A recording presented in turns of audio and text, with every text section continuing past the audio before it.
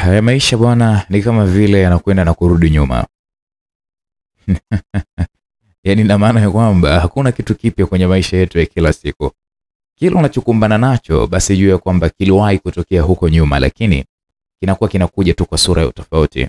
Hayo ndio maisha bwana, na ndio maana wazee wetu wa zamani wanasemaga ya kwamba hakuna jipya kwenye dunia ama chini ya jua, na wakaongezea kwa kusema ya kwamba mwanadamu hutakiwi kukimbia tatizo, bali inatakiwa kukabiliana na hilo tatizo uweze kumalizana nalo ili kesho lile tatizo lisiweze kurudi tena. Wana maana kubwa sana kwenye kusema hivyo.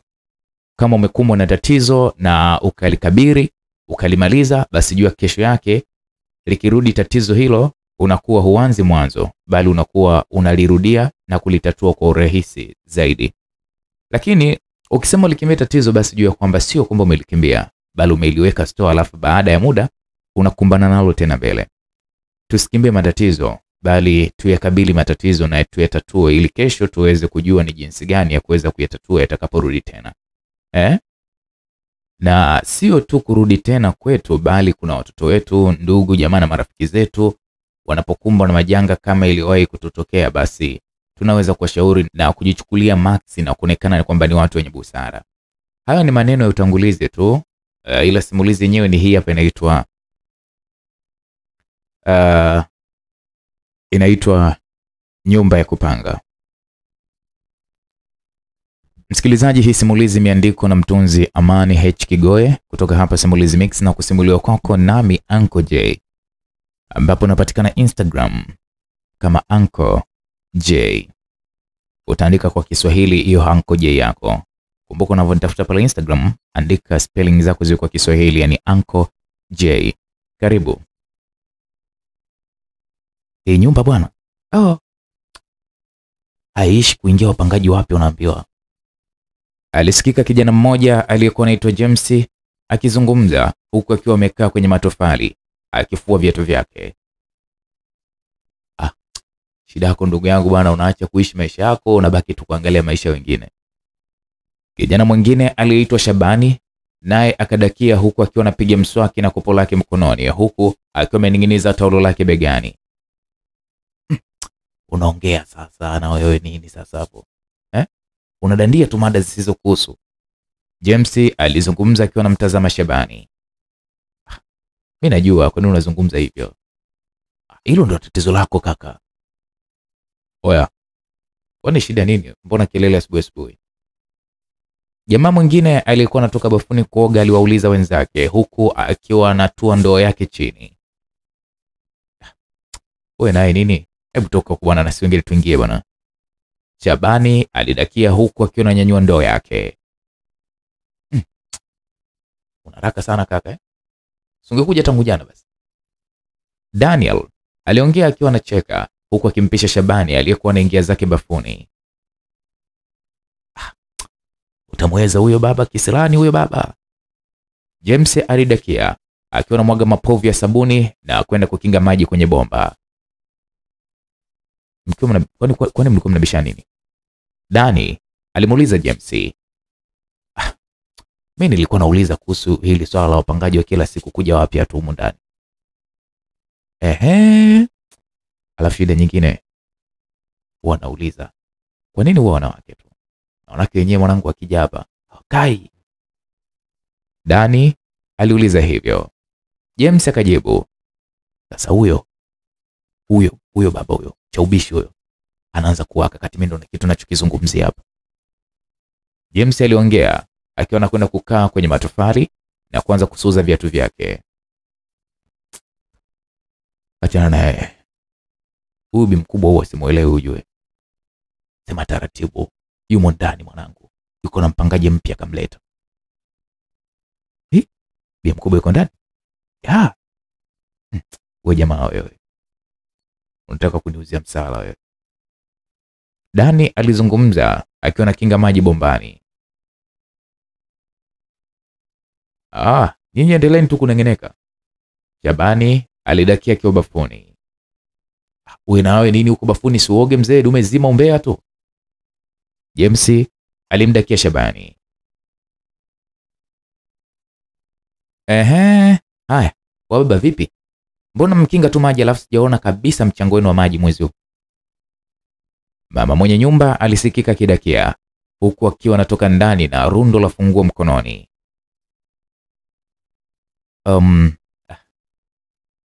Dani alianza kujikanyaga kanyaga baada ya kuona kwamba msichana mrembo akiwa amesimama nyuma ya mama mwenye nyumba yao. Hiyo hali ya kigugumizi imekuanza lini? Hata mimi mwenyewe nashangaa. Endelea kushangaa, lakini nahitaji jibu. Tuko wengi lakini hapa. Wote mnipe majibu. Mama, unajua mwingine yuko bafuni huko anaoga. James naye akamuuzia kesi Shabani. Nini nyie si mjibu kivyenu vyenu? Na mimi nakuja kujibu kivyangu vyangu. Shabani alidakia akiwa bado yuko bafuni. Si ndo hapo sasa, hata mwenye nashangaa. Mama mwenye nyumba naye akadakia. Mama, naweza kwenda? Yule msichana aliongea huku akiwa anatazama simu yake. Haina shida binti yangu. Kikubwa chumba chako shakiona na funguo nadhani nimekupatia. Kila kitu tayari mama. Yule dada aliongea akiwa anamuonesha mama mwenye nyumba funguo. Basi kazi kwako mwanangu. Asante mama. Umesema unaitwa nani vile binti? Mama mwenye nyumba alimuuliza yule msichana aliyekuwa anataka kuondoka. Naitwa Clara mama. Alijibu Clara huku akiwa amesimama na kumgeukia mama mwenye nyumba. Aha, Clara. Basi karibu sana, hapa ndio kwa mama Fununu. Wewe ukiulizia tu hilo jina, kila mtu ananifahamu hapa, hata mtoto mdogo. Sawa mama, ngoja basi mimi niwahi ofisini, nikirudi jioni nadhani nitakuwa mgeni wenu. Karibu sana. Clara aliondoka na kuwafanya James na Dani wabaki wakimsindikiza kwa macho huku wakijiramba midomo yao. Nitakuja kufa nyi vijana. Sasa mama, na wewe bwana ulitaka tukuangalie wewe ama? Una wazimu wewe mtoto eh? Mama samani, nilipitiwa kidogo. Unapenda kupitwa, si ndio? Mtoto wa kiume wewe, penda tu kupitwa. Alizungumza mama mwenye nyumba huku akiwa anaweka kibunda chake cha pesa vizuri. Wakati mama Fununu anaendelea kuweka pesa zake vizuri, huko nako Shabani alikuwa ndio kwanza anatoka kuoga na ndoo yake. Mlikuwa mnazungumzia kulipa nini? Shabani alihoji. James akamwambia kausha basi bwana. Bi mkubwa mwenye ashasahau. Eti kisha sahau. Nimetumwa pesa hapa mjini. Mimi ndiye Mchaga mama Fununu. Hapa pesa tu mbele. Sasa nawe mzee, kama ulishindwa kuzipata pesa ujanani mwako, nadhani utazipata uzeni. Shabani mzee wa makavu live likamtoka bwana hilo. Koma we mtoto, mzee mama yako. Nyau mkubwa wewe. Watu wote walianza kucheka huku akimtazama Shabani aliyekuwa anacheka huku akimtazama mama mwenye nyumba yake. Kwa mama unakataa wewe sio mzee. Uzee mwisho mlangoni pale. Chumbani wote vijana. Alijibu yule mama huku akiwa anaweka mkono mbele ya Dani. Dani ilibidi aoje, vipi nini? Weka pesa ya maji hapa. Tunakulipa mwisho wa mwezi, lakini mwezi uliopita hamkulipa. Mama, tuheshimiane basi. Watu tulilipa hapa. Na tukakwambia kabisa Shabani ndiye hakutoa hela. Au umeshasahau mara? Huku James akisimama na viatu vyake mkononi alizungumza hivyo. Yaani bado unashindwa tu kuongea mpaka unihitaji mwanangu. Shabani naye alidakia hivyo. Tulia Bobu, wewe si ndio uliharibu hapa ratiba au? Kwa hiyo unataka kunipiga ama? Bi Fununu aliuliza baada ya kumwona James amesimama. Nikupe nini bibi? Kwanza sioni hata pa kupiga hapo kwenye mwili wako. Acha dharau James. Utahama mchana kweupe hapa kwangu. Kodi yangu si unanirudishia tu. Alafu nimelipa mwezi uliopita tu. Mama, sikia. Wewe kama unataka pesa yako ya maji, kabana na Shabani. Maana hapa ndiye aliharibu ratiba. Dani aliongea akiwa anaingia ndani. Bifununu akabaki kimya akimtazama Shabani na kukosa la kuongea kiasi cha kumfanya James abaki kishangaa, maana alitarajia kuona matusi akimshukia Shabani, lakini haikuwa kama alivyokuwa anatarajia. Huyu unajua wapi pa kumkamatia? Bifununu aliongea huku akiwa anaondoka zake. James alimtazama mama mwenye nyumba wao aliyekuwa anakwenda nyumba ya mbele ambapo ndiko anakoishi, kisha akatikisa kichwa kama kusikitika na kumtazama Shabani. Shabani akasema nini sasa? James akamwambia nini kaka? Alafu mimi sikuelewi siku hizi na ule bi mkubwa kuna nini kinaendelea? Shabani akasema sasa uelewi nini? James akasema hii hali ya kukuacha ukiwa umeharibu na wakati sio kawaida yake. Sasa ulitakaje kwani? Kwa nini wewe hakupokei endapo ukiharibu? Alafu si anatupokea kweli kweli. Au jamaa unapita na ule bi mkubwa nini? Ana na wewe namba zako mwanangu unazorukaga nazo. Waga sizielewi kabisa yani. Kausha basi. Ukweli mchungu mwanangu, nasikia wahenga walishasemaga achana mimi bobu, fanya yako. Yangu ndo kama haya kaka. James aliongea huku akiwa ananika viatu vyake. Wakati James anaendelea kuanika viatu vyake, mara mlango wa chumba kingine ukafunguliwa. Alitoka binti mkali mweupe kupitiliza, huku akiwa amejifunga kanga mwilini na ndani akiwa amevaa tu taiti nyeusi iliyokuwa inaonekana kila alipokuwa anapiga hatua. James kwanza aliacha kazi aliyokuwa anaifanya na kuanza kumtazama huyu binti aliyekuwa anaitwa Khadija Msomali. Habari yako kaka? Sawa, vitu vipi mambo? Safi, mamkaje? Niko poa, hofu kwako. Hupaswi kuwa na hofu na mimi, kuna mtu kule uani? Hapana. Baada ya James kujibu hivyo haraka, yule dada alianza kupiga hatua na haraka kuelekea uani, huku akimwacha James akitazama. Ule mtetemo wa mwili wa huyu bidada ulikuwa ukimsabai bwana. James alibaki tu anaguna peke yake. Wa Bobu, ndio maana unashindwa kufanya kazi kutwa nzima, unataka tu kukaa nyumbani kutazama haya mambo, si ndio? Dani aliongea akiwa anatoka ndani akitaka kwenda kazini kwake. Na wao umeanza majungu kama Shabani hivi mzee. Sio majungu, ila ukweli ndio huo kaka. Unapenda sana kutazama mitetemo ya watu. Bro, hebu nenda basi kazini, niache basi, achana mimi. Sawa, ila ujumbe sio umefika mzee. Umekuwa posta au SMS? Hilo utajua wewe. Wakati wanamaliza kubishana James na Dani, huko nako Khadija akawa anatoka uani na kutaka kwenda kukinga maji. Khadija. James alijikaza mpaka kaita. Umeanza mambo yako asubuhi ndio? Sasa unisikilize basi ninachotaka kusema. Nishakijua ndio maana sitaki kukisikia.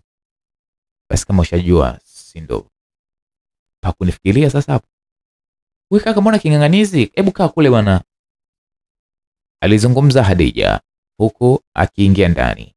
James alibaki kumtazama bila kuzungumza kitu chochote. Shabani na yeye ndo akawa anatoka ndani kwa ajili ya kwenda ofisini kwake.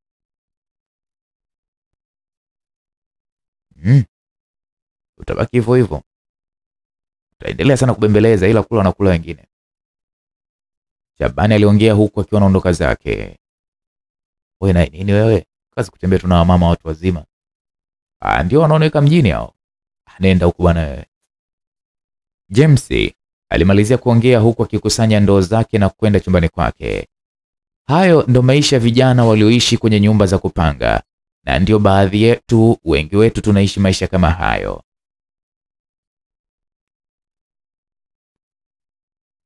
Msikilizaji, ilifika majira ya usiku kama saa 2 hivi kamili na giza nalo likawa liko mahala pake. Ndani ya chumba kimoja kwenye gesti ya mtaani zilikuwa zikisikika kelele za mahaba na baadhi ya maswala wakiwa wanachungulia kwa nje. Hao ndio wazee wa Chabo, yani huwa hawapitwi kabisa na hizo mambo kila wanapokutana nazo. Walikuwa wametulia kabisa, hata kelele hawataki kupiga, kwa maana walikuwa wako kwenye burudani ambayo wao waliona kama burudani kubwa kuliko burudani yoyote ulimwenguni. Huku chumbani alionekana Shabani akiwa amesimamia show na kitandani alikuwepo amemkunja Bifununu, huku akiacha kiboga hewani kikiendelea kushughulikiwa na Shabani.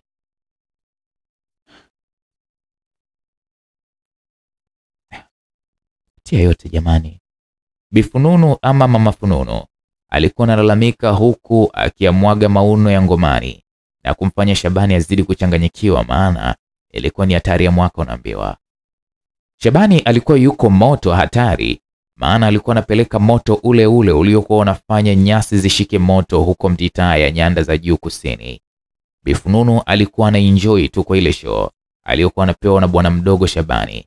Na tunaposema Bifununu hatumaanishi alikuwa ni mzee sana.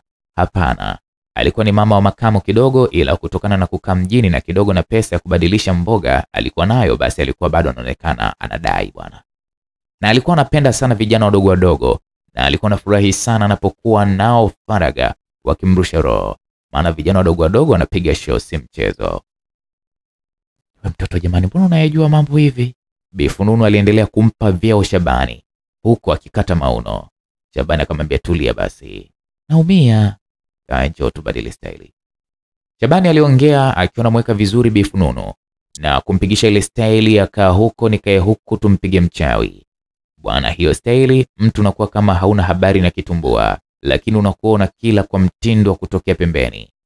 Huku mguu mmoja wa mwanamama ukiwa umeshikwa na unanyanyuliwa kidogo hivi kwa juu, na chini yake ndio kinakatisha kiuno chako, na bomba la kunyonyea mafuta linakuwa linakatisha hapo kwenda kisimani. Hapo kinachoendelea ndo ile masuala ya vilio tu. Okay, mama huyu alizidi kulia kwa raha alizokuwa nazipata. Kama anamzuia asipigishe mashine mpaka mwisho, ilikuwa inamuumiza kiasi. Shabani tena utasema ameambiwa kwamba kuna kiti cha uraisi akimaliza hapo kwa jinsi alivyokuwa anapiga show. Mikito ilikuwa ya haja. Mikito ilikuwa ya haja kubwa mpaka kitanda kikawa kinalalamika ya kwamba kinashindwa kuhimili mechi kubwa kama hiyo. Wakausha basi mwamba. Alisikika teja mmoja maeneo ya dirishani akimkolomea mwenzie. Kausha nini bwana, katu umesogea kwangu? Wakati mateja hao wanaanza kubishana kwa sauti, huku ndani hakuna aliyewajali, maana utamu ulikuwa uko juu na vichwa vyao vilikuwa vimekolea raha tu. Waacha kunizingua ujue, nitakuharibia sasa hivi. Huyu mtoto wa juzi tu unataka kunikolomea nini? Oya, kausheni basi mpaka washtuke. Si huyu boya huyu. Alafu dogo nitakuharibu. Jaribu kama unaweza. Oya, nitaharibu mjue na mchongo nyewe usiushie hapa hapa huu. Mwenzao alikuwa anawasihi huko ametulia dirishani akiendelea kushuhudia Bifununu akiendelea kuadhibiwa na Shabani. Ndani moto, nje nako moto ukawa umeshawaka mpaka Shabani akawa analalamika kuvuta wazungu waliokuwa milangoni. Kitu kwa kitu mpaka chaga zikawa zinashangilia. Ile jamaa anafika mshindo, chaga nazo zikashuka chini na kuwafanya wote waanguke na godoro. Jamaa aliyekuwa dirishani alijikuta kiguna na kutoka dirishani kwenda kuwasuruhisha wenzake waliokuwa wanakabana na kuendelea kupigana. Akaambiwa kausheni wanangu, kausheni wana mjue. Si huyu bwenge huyu anataka kunipa mimi ubavu. Mimi ningekuwa wewe boya wewe. Huku jamaa akawa anarudi dirishani sasa. Sasa uko unaenda wapi? Kwa tayari. Mchezo shaisha. Wanawasubiria nyewe mpigane ndio waendelee. Na wazimu nini nyewe? Ila jamaa kajua kutuheshimisha kwa bi mkubwa. Jamaa aliongea akiwa anaokota ndala zake na kuondoka na wenzake, huku akiwa anaendelea kukolomeana wenyewe kwa wenyewe. Asante baby. Bifununu aliongea akiwa anamshikashika Shabani kidevu. Usijali, nipo kwa ajili yako. Alafu kuhusu ile kodi ya miezi 6 ijayo nitakusamea. Utalipa umeme na maji, sawa? Nashukuru sana. Ila sasa nini tena baby? Naomba upunguze mazoea na yule binti wa chumba cha nyuma. Nani? Stella. Mbona mimi sina mazoea naye? Nimekupa tu kama onyo. Tuachane nayo kwanza. Shabani aliongea akiwa anamkumbatia Bifununu huku wakianza kupenda romance pale. Naam. Wakati Bifununu akiendelea kujirusha na bwana Shabani, huku nyumbani sasa alionekana Dani amekaa chumbani mwake akila zake chipsi baada ya kutoka kazini. akiwa anakula zake chipsi, akawa anasikia chumba cha jirani alikokuwa amehamia yule mwanadada wa kuitwa Clara akizungumza na mtu huku akicheka cheka sana. Sauti zao tu zilijulisha kwamba yuko na mwanaume, tena sio mwanaume tu, bali mwanaume wa shoka kwa jinsi sauti yake ilivyokuwa inasikika. Kumbe ana mume udada, Dani alijiuliza huku akiwa ameshika kipande cha nyama mkononi. Aliendelea kula huku akisikiliza kile kilichokuwa kinaendelea huko ndani. Alisikia mara kama watu wanachapana mabusu hivi. Akamaliza kula haraka alikula, kisha akatulia kitandani akisoma kijitabu chake pendwa, lakini mambo yaliyokuwa yanaendelea chumba cha jirani yakawa kama vile yanamchanganya kichwa. Mara akawa anasikia kama kitanda kinalalamika na watu wakiwa wanajigeuza geuza kulala vizuri. Hata zile sauti za maongezi na zenyewe zikawa zimepungua na kubaki kwa mbali sauti za vicheko vya kimahaba. Kwa uzuri ule mtoto, huyu mwamba atakuwa na faidi kishenzi yani. Dani aliongea akiwa anavuta picha ya Clara kichwani mwake. Mara baada ya dakika kadhaa akaanza kusikia kama mihemo fulani ya aina yake kutoka kwa Clara, huku jamaa akiwa kama anamtuliza. Dani sasa hata kitabu chake hakikuwa na maana tena, maana aliona kila anachokisoma kwake hakikai kichwani. Japo kilikuwa ni kitabu cha hadithi kilichoandikwa na mwandishi nguli Bwana Amani Kigoe kilichokwenda kwa jina la Meli Iliyopotea, lakini kwake alishindwa kabisa kukielewa. Huu sasa uongo kama nikiendelea kusoma hiki kitabu, Dani aliongea akiwa anakiweka pembeni kile kitabu, na muda huo huo mashine yake ilikuwa imesimama. Utasema yeye ndiye aliyekuwa kwenye huo mchezo.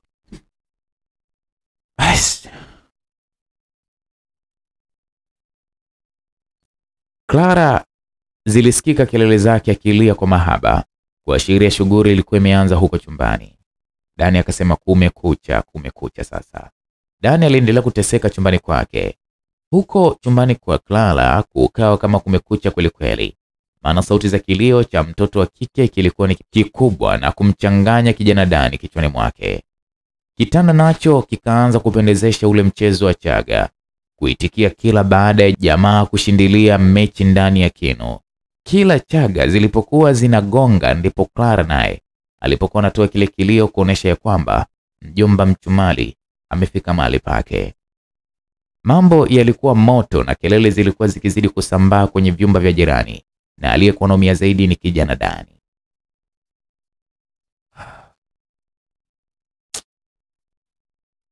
Huyu dada naye kuhamia leo tu ndo anakizindua chumba jamani. Alisikika pia mwanadada wa kuitwa Stella akizungumza na shoga yake Hadija, wanaekaa chumba kimoja. Wewe acha tu watu wana raha zao. Raha kwao, maumivu kwetu bwana. Unaumia nini sasa? Wewe naye usijifanye ujui. Hilo la kwako dada. Hadija aliongea akiwa anatoka nje na kumwacha Stella akiwa anasikiliza tu purukushani za Clara na mtu wake. Ingekuwa ndio mimi hapo, niko juu ya kifua, ingekuwa nishamaliza zamani, maana sio kwa sauti huyo dada na hamasisha.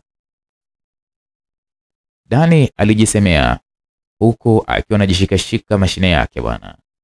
Ghafla kelele zilianza kupungua na ikawa inasikika sauti ya jamaa ikiwa inaongea bila kusikika maneno yake. Pole baby. Alisikika jamaa akimpongeza Clara huku akiwa anampapasa mgongoni. Asante hani. Sauti nyororo ya Clara ilisikika kisha ikamaliziwa na busu zito kweli kweli. Aise bora hata amemaliza. Dani aliongea akiwa anatoa mkono kwenye mashine yake na kujikuta hata yeye alikuwa ameshamwaga mzigo bwana. Mwili wote unanisisimua. Hawa watu ni hatari eh? Stella alijisemea huku akiwa anajipapasa kwenye maziwa yake. Baada ya dakika 3 kupita zilianza kusikika sauti za Clara na mtu wake wakizungumza, na ulikuwa ni muda kama wa ubishani hivi. Kwa hiyo na leo haulali? Nilitegemea chumba kipya utakizindua wote. Nadhani hapa tumeshakizindua mpenzi. Nataka tulale wote. Mke wangu huko nyumbani ameshaanza kupiga simu, inabidi tu nirudi. Ila weekend hii nitakuwa mgeni wako siku 3, kwa hiyo usijali mpenzi. Hai bwana. Clara aliitikia kwa shingo upande. Baada ya muda ulisikika mlango wa chumba cha Clara ukifunguliwa na mpenzi wake akawa anatoka.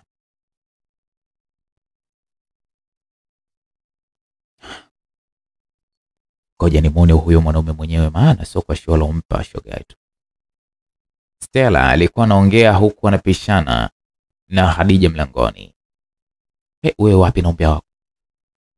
Umbea kwani mwanamke ni suna bibi upo. Ile Stella anatoka nje, uso kwa uso anakutana na kipande cha jibaba kikiwa kimeshika funguo za gari, huko anacheza simu yake na kumsubiria Clara atoke chumbani. Kwanza walijikuta wanatazamana na huyo mwanaume, na Stella alionekana kuvutiwa naye kwa maana alikuwa amesikia show nzima ilivyokuwa inapigwa huko chumbani. Ilibidi amsalimie. Habari yako dada? Jamaa alimsalimia Stella. Stella akasema nzuri, za kwako? Jamaa akasema poa. Jamaa alijibu huku akiendelea na simu yake. Wakati Stella anamalizia kusalimiana na huyu jamaa, huku nako Clara akawa anatoka ndani na kwenda kumsindikiza jamaa yake kwenda nje. Walitoka mpaka nje na jamaa akaingia ndani ya gari, na baada ya kuagana na Clara kisha akaondoka zake na kumwacha Clara akirejea ndani. Alimpita Stella akiwa amekaa nje ya mlangoni kwao, lakini alipopiga hatua 2 akasimama kuhisi kwamba kuna kitu hajakifanya. Ilibidi arudi Clara mpaka pale alipo Stella akamwambia sorry sister, tumesalimiana kweli? Stella akasema hapana. Akamwambia basi samahani. Bila samahani. Habari yako kwanza? Nzuri, sijui wewe. Niko poa dadangu, naitwa Clara. Ni mpangaji mpya, nimehamia jioni ya leo. Oh, karibu sana. Asante, nadhani tutazidi kufahamiana kadiri siku zinavyozidi kwenda. Alizungumza Clara akiwa anaingia ndani kwake. Stella akasema sawa, nashukuru shoga yangu. Asante, usiku mwema. Haya nawe pia. Wakati Clara anaingia chumbani kwake, mara huko getini Shabani akawa anaingia huku akiwa amebeba mazagazaga mikononi mwake. Stella alipomwona tu alijikuta na tabasamu na kumtazama kwa muda, huku akiwa kama anataka kusimama hivi. Shabani alipomfikia haraka Stella akasimama na kwenda kumkinga njia Shabani. Nini sasa? Shabani aliuliza huku macho yake yakiwa usoni mwa Stella.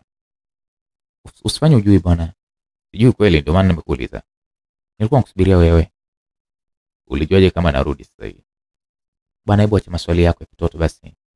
Unajua nimechoka. Wala umechelewa kurudi. Kazi zilikuwa nyingi. Hebu naomba kuita. Fish mpaka unipatie zawadi. Wewe kama unataka zawadi, hamia chumbani kwangu. Kwa hiyo unanikazia? Na kukazia kamba au? Usijibu majibu yako ya kiuni. Akiwa anamzuia kwa kumshikashika mkono. Wakati wanaendelea na huo bishani, mara geti likafunguliwa na akaingia Bifunono. Aliwakata jicho moja la hatari sana, kisha akaenda kwake bila hata kuzungumza. Vipi mama, ana matatizo gani? Stella alimuuliza Shabani. Shabani akasema hata mimi sijui. Kwa nini umeuliza hivyo? Namuona muda mrefu akiniona nimesimama na wewe huwa ananichukia. Achana naye. Shabani alijibu huku akiwa anataka kwenda chumbani kwake. Vipi sasa? Kuhusu nini tena? Nakuja baadaye leo, nimekumisi. Poa. Kisha mwanaume huyo akaenda kufungua mlango wake. Stella akarejea chumbani kwao na kumkuta Khadija amelala huku akizungumza na bwanake. Na wewe kwa kuongea na simu? Stella aliongea akiwa anakaa kitandani. Hebu tulia bwana, unapozungumza na shemeji yako. Khadija ilibidi amtulize Stella. Naam, msikilizaji. Zilisikika kelele za Stella akilalamika huku akiwa amekunjwa kwenye kona ya kitanda na kijana Shabani. Tulia baby, bado kidogo. Huku mwanaume huyo akiwa amekikamatilia kiuno na mambo yakiwa yanaendelea kusukumiwa ndani. Kidume kilikuwa kinatoka na jasho balaa, huku kazi ikiwa inaelekea hewani, na Stella mwenyewe alionekana kabisa amechoka kwa ule moto aliokuwa anapelekewa na Shabani. Shabani alimaliza kuugulia kwa utamu. Ghafla wote waligandana, huku Stella akiwa anazidisha mauno na kumkumbatia Shabani kwa raha, na muda huo akiwa amefumba macho yake na midomo yake ikiwa wazi kabisa kusikiliza ule utamu. Watu walikuwa wamefika kwenye kilele cha mlima Kilimanjaro wakiwa pamoja mpaka wakawa wanajihisi raha. Baada ya kumaliza mchezo mzima, kwanza kila mmoja akamsukumia mwenzie pembeni huku akicheka na kutazamana kimahaba kweli kweli. Wakiwa wanaendelea kufurahia kile walichokifanya, mara wakisikia dirisha linagongwa. "Shabani," ilisikika sauti ya mama mwenye nyumba. "Nani?" Stella alimuuliza Shabani kwa sauti ya chini chini. "Bi Fununu huyo." "Anataka nini?" "Hata sijui." "Wewe Shabani, sinakuita." "Nini sasa hiki?" "Hebu ngoja kwanza nimsikilize." Huku akichukua taulo na kujifunga kiunoni, Shabani alipotoka alimchukua Bi Fununu na kwenda naye kusimama mbali na chumba chake huku akionekana kuchukizwa mno. "Nini sasa usiku wote huu? Najua kuna yule malaya wako chumbani kule, si ndio? Ya unashindwa kulala kwa sababu ya kuja kunifuatilia, si ndio?" "Wewe unasemaje?" "Afai namna hiyo bana." "Afai eti? Ina maana hujatosheka nilichokupa, si ndio? Nimekupa mpaka mfupa na makalio lakini bado hujaridhika kijana, si ndio? Hebu nenda basi tutaongea kesho asubuhi." "Unajifanya mjanja, si ndio Nitakukomesha tu." Huku Bi Fununu akiwa anaondoka zake na Shabani akiwa amebaki anamtazama tu. Wakati amesimama, mara lilionekana dirisha la chumba cha James linafunikwa na James akiwa anacheka. "Nini sasa wewe?" Shabani alimuuliza James. "Babu, si kwa saizi mambo ya vyumba vya watu yanakuhusu nini sasa?" James alijibu huku akionekana kuwasha taa ya chumbani kwake.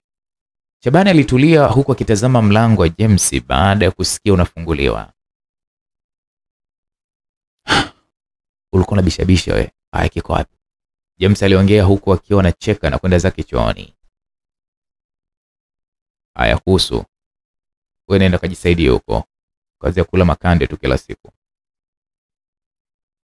Yaani unaambiwa hii nyumba haishiwi vituko kati ya wapangaji na mwenye nyumba wao, na kila siku wao ni kuzodoana tu. Ila ligi kubwa ipo kwa Shabani na huyu kijana wa kuitwa James. Wao ndio watu ambao wanashinda kila wanapokutana. Shabani alirejea chumbani huku akionekana amepoa sana. Akakaa kitandani. "Vipi, amekuitia nini?" Stella alimuuliza Shabani huku akiwa amemkumbatia kwa nyuma. "Anandai pesa yake ya maji." "Ndio usiku jamani. Unajua kama watu wamepumzika." Utamweza ule mama na wewe bana." "Pole bibi, njoo basi tulale." "Ila kila siku nakwambia tufanye mpango tuhame hapa. Tukatafuta nyumba nyingine. Na maji na kazi yangu bado haijaisha." "Unaona sasa?" "Nini sasa?" "Basi nenda chumbani kwenu bana." "Kuona nifukuza ama?" "Hapana, niache nilale." Nipishe nipite. Mwite bibi kize wako uje umpe miti." Alizungumza Stella huku akiwa anajifunga taulo lake alilokuwa amekuja nalo. Shabani anabaki anamtazama Stella bila kuzungumza kitu mpaka mwanamke yule alipotoka nje na yeye akainuka na kwenda uani. Baada ya muda Shabani akarejea chumbani kwake na kujikaza huku akiwa anaonekana kabisa anawaza jambo fulani kichwani mwake. Naam, msikilizaji, ilikuwa ni siku iliyofuata. Alionekana Stella akitoka chumbani kwao huku akiwa amevaa vizuri na nyuma yake alionekana Hadija naye akitoka na kufunga mlango wao. "Funga vizuri," Stella alimsisitiza Hadija. "Kama unaona siwezi, njoo ufunge mwenyewe." "Wewe naye, hebu funga tuondoke." Walimaliza kufunga mlango huku wakiwa wanaendelea kubishana na kutoka nje. Lakini wakati wanatoka nje huku nyuma yao naye Shabani akawa anatoka bafuni kuoga. Shabani alisimama na kumtizama Stella na shoga yake kisha akaenda zake chumbani kwake, lakini hata kabla hajafika mlangoni akakutana na James aliyekuwa anatoka na sufuria lenye maji machafu.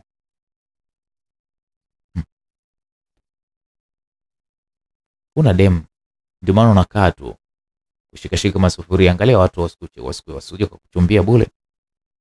Shabani kama ilivyo kwa kawaida yake alimchokoza James. "Hivyo jamaa, kuna nifuatafuata mimi?"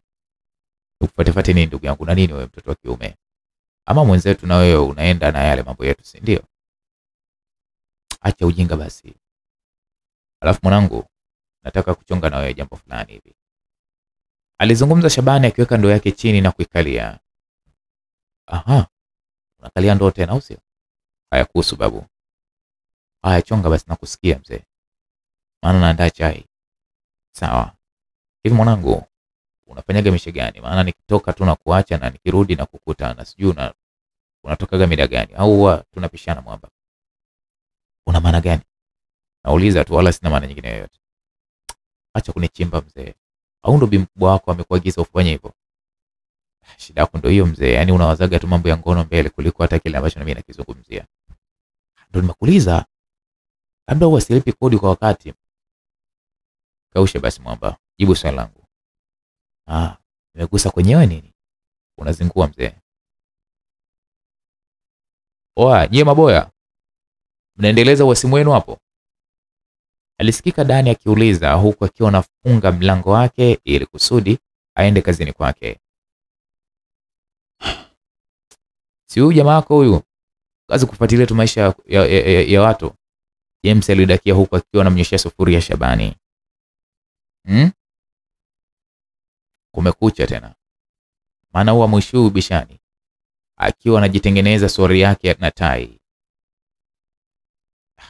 Jamaa simuelewi ujue au ndio Azam burudani kwa wote nini? Shabani aliongea akiwa ananyanyuka kwenye ndoo.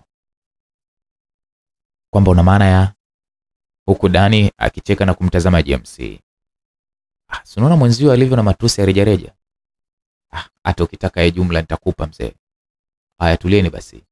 Mnachobishani kitu gani kwani? Huyu jamaa huyu kaka. James anataka kuongea. Hebu kwanza nieleze mimi. Maana yote kuongea ujui. Shabani alidakia na kumkatisha James. Unaona saa dharau zake? Ngoja basi eleze. Shabani mzee Shebi, mzee wa mipira iliyokufa. Leta mada mezani. Dani alimchombeza Shabani huku akiwa anacheka. Hivi ndugu yangu unamuelewa huyu mtu? Kivipi? Mbona una Shabani unazunguka sana mbuyo? Na maana ya kwamba sijawahi kumwona akifanya kazi wala sijawahi kusikia anatoka na anakwenda kazini. Muda wote yuko nyumbani tu anapika na kupakua. Alafu kumbuka, yeye mtoto wa kiume mwanangu. Au ni mke wa mtu nini? Atueleze ndugu zake. Shabani alimalizia kuongea na kumfanya Dani abaki anacheka huku James akiwa anamtazama kwa jicho la jazba. Lakini unasikia matusi yake bwana. Tulia kwanza James, paniki. Mimi sijapaniki. Hilo umemsikia vizuri? Mimi nimemsikia. Ila jamaa wangu alichokisema Shabani kweli. Hata mimi huwa najiuliza hilo swali na sipati jibu. Kumbe na wewe ndo wale kasoro taleto. Huko James akiondoka zake na kwenda chumbani kwake. Dani na Shabani wakabaki wanacheka huku wakimtazama James aliyeingia ndani na kuubamiza mlango wake. Leo tumemkomesha mzee. Dani aliongea akiwa anagonga tano na Shabani. Kachukia huyo hatari. Ngoja niwahi basi usini. Basi fresh kaka. Huku akiagana na kila mmoja akiondoka huku akicheka. Msikilizaji, usiku wa manane alionekana Bifununu. James na Dani wamekaa kwenye chumba kimoja cha siri, huku kila mmoja akiwa ametulia akimtazama mwenzake. Hakuna nilichokigundua kwake. Bifununu aliongea akiwa anawatazama akina Dani. Kwamba James aliuliza, sioni dalili za kwamba jamani mpelelezi. Cha zaidi kilichokuja mimi kukigundua kwake kwamba ana mahusiano ya kimapenzi na Stella. Kweli? James alihoji. Ndio hivyo. Maana muda mrefu niko naye kimapenzi. Lakini sijawahi kuona dalili yoyote kwake ambayo naweza nikamuhisi Shabani vibaya. Kwamba labda ni mpelelezi, sijawahi kuona. Na hujajua kwamba akitoka hapa anakwenda wapi kwenye kazi zake? Dani aliongeza swali. Hilo bado sijajua. Ila ninachokijua huwa anakwenda kwenye duka moja hivi la jumla. Lakini sijajua huwa anafanya kazi pale au la. Mimi bado akili yangu ina mashaka na yeye. James aliendelea kusisitiza. Kwani una mashaka naye? Dani na Bifununu wote wawili walijikuta wakiuliza swali moja kwa pamoja. Ananifuatilia sana. Wasiwasi wako tu kaka. Wasiwasi wangu? Hivyo pale asubuhi ukoona alivyokuwa ananichimba maswali. Ana lolote alijualo yule. Ndio maana mimi niliamua kumunga mkono. Mbona kolo tu yule? Dani aliongea kwa kujiamini. Kwa tunafanyaje sasa? Muda wa kusubiri umekwisha. Tunahitajika kupiga sasa pesa. Bifununu aliongea huku macho yake yakiwa kwa wenzake. Hatuwezi kupiga pesa bila ile maiti kutoka chumbani kwangu. James aliongea kwa msisitizo. Kwa nini? Hilo sio swali la kujiuliza, wakati kila mtu anajua ni kwa nini. Ila kama kuna kitu naanza kukipata hapa. Bifununu akaanza kuhisi kitu, huku akiwa anafikiria kwa kina. Kitu gani unahisi? Hivi hamjawahi kujiuliza kwa nini hawa wapangaji wamekuja kupanga hii nyumba kwa haraka hivi? Na ndani ya miezi hii 6 wameingia kwa kasi mno. Dani na James waliguna huku wakitazamana. Hamjagundua kitu? Kama naanza kupata picha hivi. Picha gani? Basi hata wale mademu wao ni kuangalia vizuri. Hivi mnajua wapelelezi ni kweli? Dani alianza kubisha. Umeanza ubishi wako Dani. Hujawahi hata siku moja kwenda sambamba na wenzako. Kila siku wewe huwa ni mtu wa kupinga tu. Bi mkubwa, huyu jamaa nilikwambia afai, ila wewe ukamuingiza kwenye dili. Sasa unaona mwenyewe. Hebu tulia kwanza.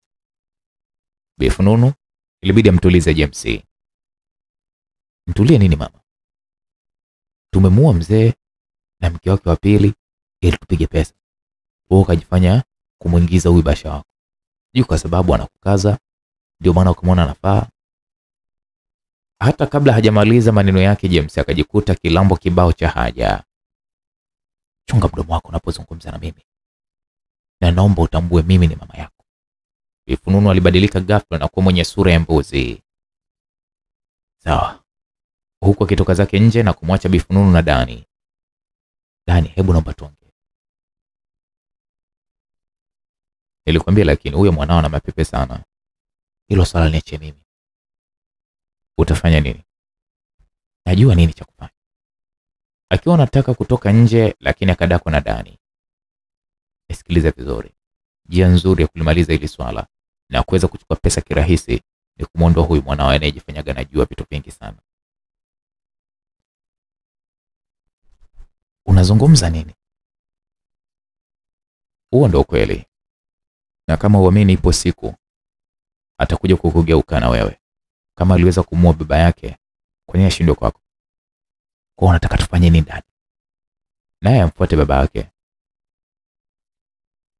Bifununu alitulia na kuonekana kufikiria hilo swala kwa muda, kisha akamtazama Dani na kwenda kumkumbatia. Yeye ndiye ndugu pekee nilibaki naye. Na nikisema nifanye hivyo, unadhani nitabaki na nani? Pesa zipo. Mimi pia nipo. Wasiwasi wako nini? Dani aliongea kwa kujiamini huku akimshika mashavu Bifununu na macho yake yakimtazama usoni. Bifununu alitulia na kumtazama Dani kwa muda, kisha akavuta pumzi ndefu sana na kumwambia sawa.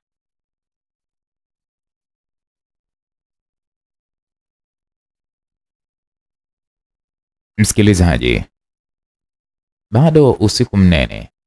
Alionekana James akirudi chumbani kwake huku akiwa yuko makini sana asije akaonekana na mtu yoyote. Alikuwa anatoka kwenye nyumba ya Bifununu alikokuwa anazungumza nao. Akaingia uani kwanza huku dirishani kwa Shabani. Alionekana kama akichungulia na kufunika pazia. Kisha kukawa kama kuna mnongono wakati wanabishana. Mara akaonekana Dani naye akitoka alikokuwa ametoka James na kwenda moja kwa moja chumbani kwa James, na muda huo huo Shabani alikuwa anachungulia huku akiwa anabishana. Shabani alikuwa ametulia na Stella sambamba na Khadija Msomari. wakishuhudia kile kilichokuwa kinaendelea. Naona kazi yetu inakwenda kuisha leo, Khadija aliongea akiwa anafunika pazia kwa upande wake. Sijui, lakini Stella alidakia hivyo. Shabani akamwambia hebu tulieni basi. Mara James naye akawa anatoka chooni kwenda chumbani kwake. Aliingia chumbani kwake na mara zikaanza kusikika purukushani, na Shabani na wenzake wakaanza kuhisi kuna kitu kinatokea.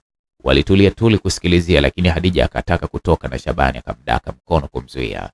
Unataka kwenda wapi? Kuvamia. Tulia kwanza, usiwe na haraka hivyo. Wakati wanaongea, mara mlango wa chumba cha James ukasikika ukifungwa, kisha utulivu kazidi. Baada ya dakika 5 kupita, ukaanza kusikika mlango ukifunguliwa, na walipotazama kwa makini wakaona Dani anatoka chumbani kwake huku akijifanya ametoka kulala. Mbona anatokea chumbani kwake? Stella aliwauliza wenzake. Hapa kuna mchezo umechezeka. Shabani alitulia huku akimtazama Dani kwa makini. Dani akaenda zake chooni na kurudi chumbani mwake bila kujua kwamba kuna watu wanamfuatilia kwa siri siri. Wakati wanaendelea kumchungulia dirishani, mara akasikia tena mlango mwingine ukifunguliwa, na safari hii ulikuwa ni mlango wa chumba cha Clara. Walipochungulia kweli wakaona bwana wake na Clara anatoka na trunka kubwa akisaidiana na Clara. Nini sasa kile? Khadija aliuliza. Tulia tuone. Shabani alimtuliza. Hapa kama sielewi. Stella naye alidakia hivyo. Hivi wakati anahamia yule dada nani alikuwa nyumbani? Shabani aliwauliza. Nilikuwa mimi. Khadija alijibu. Uliona vitu walivyokuwa wanaingiza? Ndio. Lakini ile trunka hakuja nalo. Sasa wamelitoa wapi? Na yeye anafaa afuatiliwe. Shabani aliongea akiwa anamrushia nguo zake Stella. Sasa misa nini? Vaa hizo nguo. Shabani aliongea hivyo huku na yeye akivaa nguo nyingine. Stella alivaa kisha akatoka nje akijifanya Shabani, na wakati huo huo Shabani naye akawa anatoka kwa kutambalia tumbo kwenda upande ambao walikuwa wameelekewa kina Clara. Kumbe wakati huo Dani naye alikuwa yupo dirishani akichungulia kama kuna watu wako nje.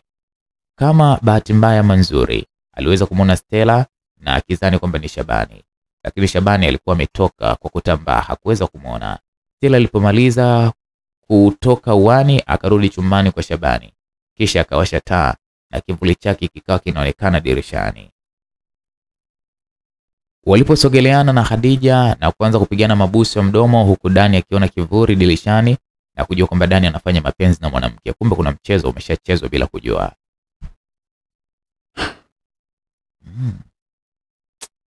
Huyu jamaa huyu ana bahati na mademu huyu, mbwa huyu. Mbona anakunja sasa hivi wakati wengine tuko kazini? Dani aliongea akiwa na tabasamu, kisha akafunika pazia lake. Huku kwa Shabani, yeye alizidi kulifuatilia lile gari kwa makini sana, na halikuweza kwenda mbali. Lilikwenda mtaa wa pili tunakusimama kwenye nyumba moja hivi kubwa iliyokuwa tupu. Clara na yule jamaa walishuka na kuliingiza ile trunka ndani kabisa, kisha wakaondoka kurudi walikokuwa wametoka. Haraka Shabani aliingia kwenye ile nyumba na kufanikiwa kuharibu kitasa na kuingia ndani. Alianza kulifuatilia trunka mpaka alipolipata na kulifungua. Hakuamini kabisa alipokutana na maiti ya mwanaume ikiwa imeoza maeneo baadhi, na ilikuwa inaonekana kabisa ilikuwa ikipuliziwa dawa za kusaidia isiweze kuoza haraka.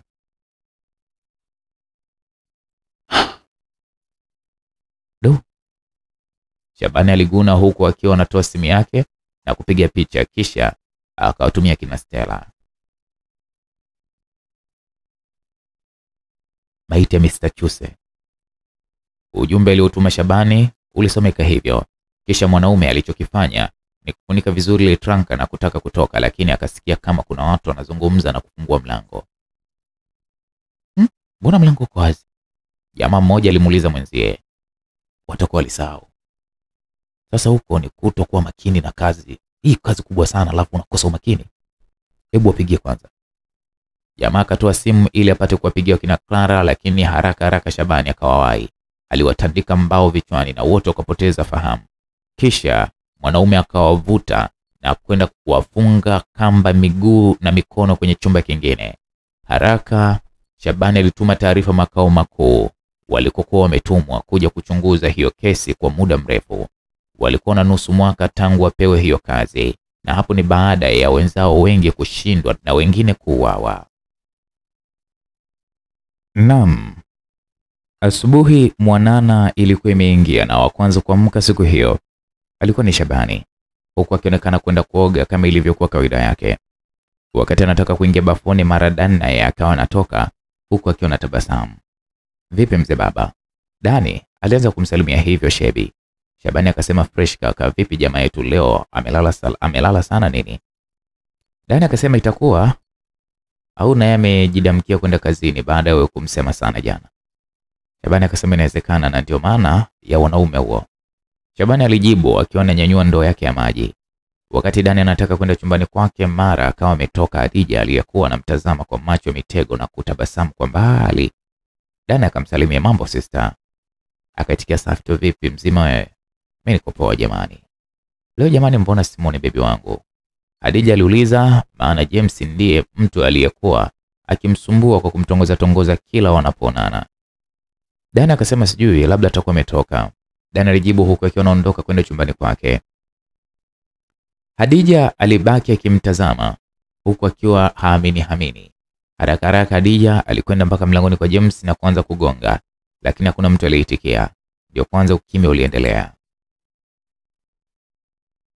Wewe, kwani una nini? Mbona makelele asubuhi yote watu wamelala? Stella alisikika akimpokea Hadija huku akiwa anatoka chumbani. Ziba masikio kama utaki kelele. Afu unawashwa wewe? Ndio maana asubuhi nyumbani kwa wanaume, si ndio? Ndio nawashwa. Sasa ulitaka unikune wewe? Nimelala na wewe chumbani usiku kucha. Kwa nini nisiwashwe? Hebu nipishe mimi. Huku akiwa anataka kwenda chooni. Kuna mtu huko? Hadija alimkatisha Stella. Nani? Shabani. Huyu naye kaingia huko. Alicheka akasema uvumilie. Wakati Hadija anaendelea kugonga mlango wa James, huko nako Clara akawa anatoka ndani mbio kwenda chooni, maana mkojo ulikuwa umembana sana. Nini sasa na wewe? Stella alimuuliza Clara huko akiwa anamzuia. Ina maana mimi ni kisiki ama? Kwani naona unasubiri kwenda chooni? Kwamba kuna leba hapa tunasubiri kwenda kuzaa, si ndio? Jamani, ndo majibu gani hayo? Clara aliendelea kuhangaika kwa kupiga miguu chini. Oya wewe mwanaume, unamaliza kabisa na cha asubuhi ama? Stella aliongea huku akiwa anapiga mlango wa chooni. Tulia wewe bwana. Nini watu tumebanwa huku, tunataka mpaka tujikojolee? Natoka sasa hivi. Mkimbio moyo mtaki, kazi kumaliza tu sabuni huko bafuni. Stella aliendelea kuongea huku Hadija akiendelea kuhangaika na mlango wa James. Stella akausukuma mlango wa chooni na Shabani akiwa ndani, kisha akaingia kukojoa na kumfanya Clara abaki na shangaa. Kama unaweza kubaki ni baki, alisikika Stella akiongea huku akiwa anachuchumaa. Shabani akatoka na kusalimiana na Clara aliyekuwa anahangaika pale mlangoni akisubiri Stella atoke. Wewe naye vipi hapo mlangoni, mbona kelele? Shabani alimuuliza Hadija. Huyu jamaa vipi, amelala kweli ama? Kwani vipi? Mtu gani hataki kuitikia? Hebu ngoja. Shabani aliongea akiwa anaweka ndoo chini na kwenda mbio pale mlangoni kwa James, huku Clara akiwa anawatazama tu kwa makini. Ingia na wewe. Stella aliongea akiwa anatoka chooni na kumtazama Clara aliyeshtuka baada ya kusikia sauti ya Stella. Clara aliingia chooni haraka sana, huku Stella akienda kukaa mlangoni kwao akiwatazama wakina Shabani wanavyohangaika na mlango. Lakini muda wote alikuwa akichati na mtu asijulikana kwenye simu yake, wakati Shabani na Hadija wanaendelea kuufungua mlango wa James. Mara huko ndani Dani akawa anatoka na mabegi yake. Kaka vipi safari? Shabani aliuliza hivyo. Akamwambia ndio, nimepata safari ya ghafla na kwenda kusalimia wazazi na nimepatwa na msiba wa bibi yangu. Dani aliongea kwa huzuni mno. Pole sana. Asante sana. Vipi huyo yumo kweli mwandani? Hatuna hakika, lakini tangu aingie jana sikuna dalili ya kutoka kwake. Dani alidakia hivyo. Sasa atakuwa amepatwa na nini? Haijulikani. Ningekuwa sina haraka basi tungesaidiana. Ngoja kwanza niwahi magari ndugu zanguni. Usijali, tukutokea safari njema. Shukrani. Huku akiwa anaondoka. Lakini kabla hata hajafika kwenye geti la kutokea, akaanza kupishana na watu ambao hatukuwafahamu, na wengi walikuwa wamekwenda hewani wenye miili mikubwa. Wawili wa kwanza wakapishana naye bila hata kusalimiana naye, na wengine wakaingia, na safari hii waliingia watatu na mwanamke mmoja. Walisalimiana naye kisha wakampita, na wote wakaenda kusimama mbele ya Stella na kuonekana kama wanamuuliza kitu. Ndio nasepa hivyo. Dani aliongea akiwa anatoka kufungua geti, lakini ghafla akakutana na askari kama 4 wakiwa nje wamesimama, na mbele yao kulikuwa kuna gari yao imetulia.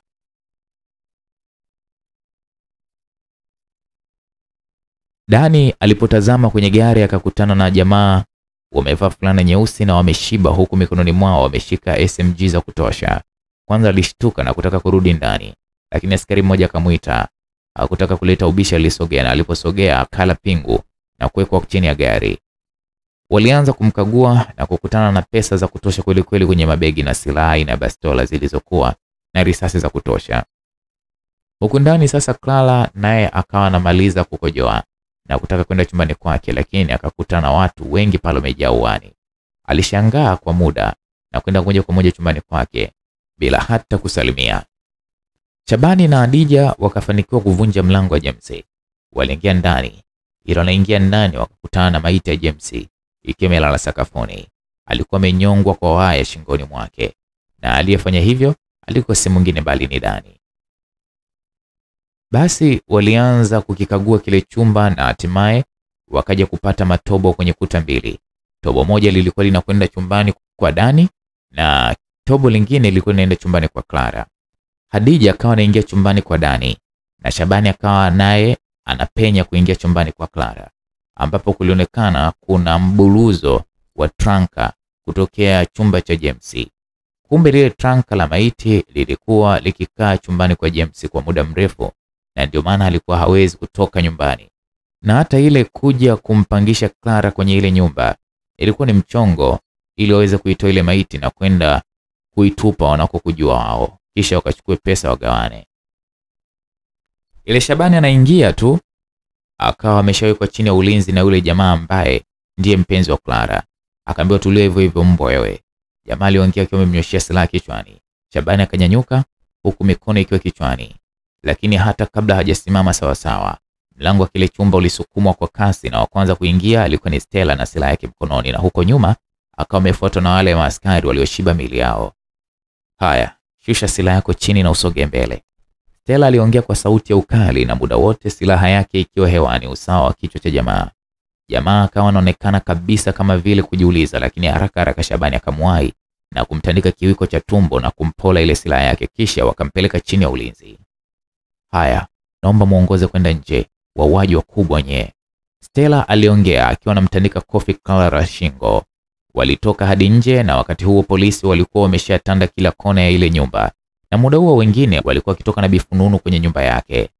We kijana, ni mtu mbaya sana, yani kukupa uchi wangu kote kule, kumbe nilikuwa najiangamiza Bifununu aliongea huku akiwa anamtazama Shabani aliyekuwa mwenye uso wa mbuzi. Mama, hebu twende mbele huko, kwani rasi mlipata wote. Akawa na goma kutembea huku akiwa anamtazama Shabani aliyekuwa hana habari. Nini sasa? Shabani alimuuliza. Nini sasa kitu gani? Ina maana ulikuwa unanichimba kwa kauli ya unanipenda, si ndio? Mama, hebu twende mbele, huu si wakati wake. Shabani aliongea akiwa anamsukuma Bifununu kwenda mbele. Kweli walikamatwa wote na kwenda mbele sheria kupata hukumu yao ya kesi ya kuua na kudhulumu pesa za marehemu Mzee Chuse na mke wa pili. Pia walikabiliwa na kesi ya mauaji ya James ambaye walishirikiana kwenye mauaji ya baba yake ambaye ndiye Mzee Chuse. Funzo, tazama vitu kwenye sura mbili. Kuna watu wanaishi kwa kazi nyingine ya ile unayoijua wewe. Kuwa mwangalifu kwa watu unaoishi nao, maana huwezi jua aliyetumwa kwako kukupeleleza. Pia angalia watu unaoishi nao, wengine ni watu wakatili wenye sura za busara. Na huu ndio mwisho wa hii simulizi, imeandikwa na mtunzi Amani H. Kigoe.